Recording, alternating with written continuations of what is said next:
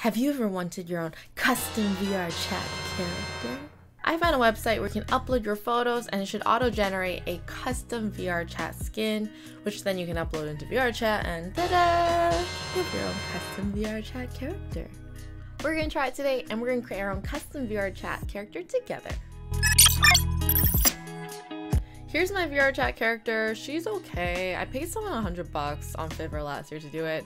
I was a little strung on her hair length as well as her boobs, so I only had 2 revisions and I went back and forth like 4 or 5 times on these things.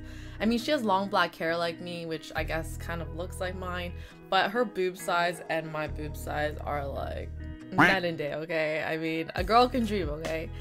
And there's also a glitch with her mouth where it's always open and she always looks real thirsty. Like, and not thirsty for water, if you know what I mean. We're going to come to Ready Player Me and we're going to try uploading a photo of myself and we'll see what the avatar looks like. It doesn't look like it generates an anime avatar. I know a lot of people in VRChat prefer anime avatars, me included, but I mean, beggars can't be choosers. It's free at the end of the day and it takes about 5 minutes. So I have 3 photos we're going to try today. One looks normal looking, the other one looks semi-normal looking, and the third one, I'll save it for after, but it's pretty much like what I game in every single night. Okay, so we're gonna hit on create your avatar. So you can choose your body type, masculine, feminine, don't specify for those gender neutral folks. So I'm gonna select feminine. Oh, that does not look feminine. Let's go ahead and continue with the photo. Okay, so here's a photo of me. It looks pretty basic, pretty normal. I'm just gonna hit accept.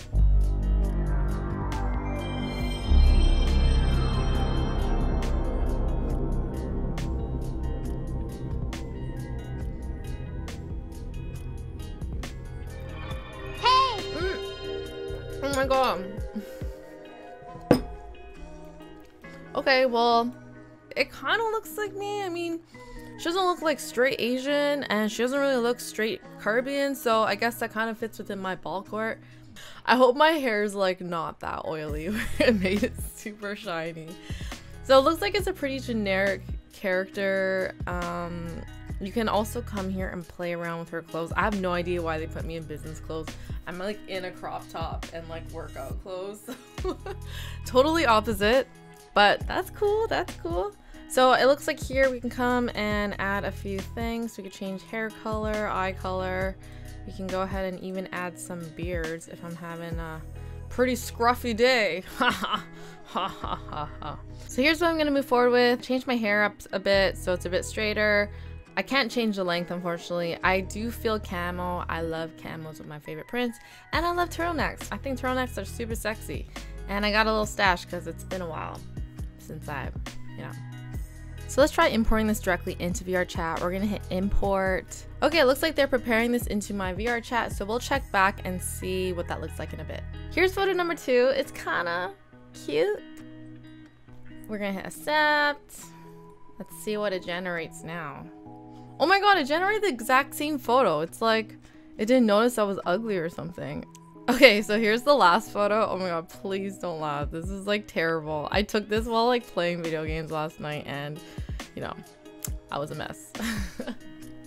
That's what I play video games in every night. So like I'm just like hair tied, tank top on, not giving a duck. Oh my god. Oh my god, they gave me cornrows! They gave me cornrows! I guess because they thought my hair was tied up, you know, I had cornrows on. Totally cool. And they still got my skin color right. This is one of the more recent photos I have with cornrows. It was a few years ago, but it kind of looks the same, right? Let's go ahead and upload the first avatar into VRChat because that was probably the most accurate. So our theory was right. It does really just capture a few key elements from your picture and then it integrates it into this tool. Let's see how my character looks in VRChat. So here's what she looks like. Oh my god, she looks eerily like similar to me, right? Like she has, yeah, aside from the hair and even the body type is kind of similar. She's not so much Asian, but she's also not far from Asian.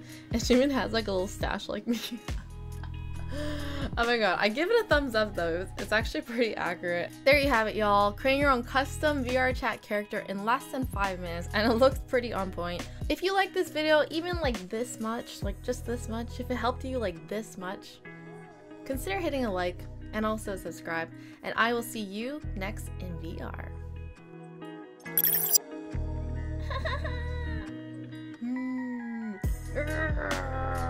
Ah!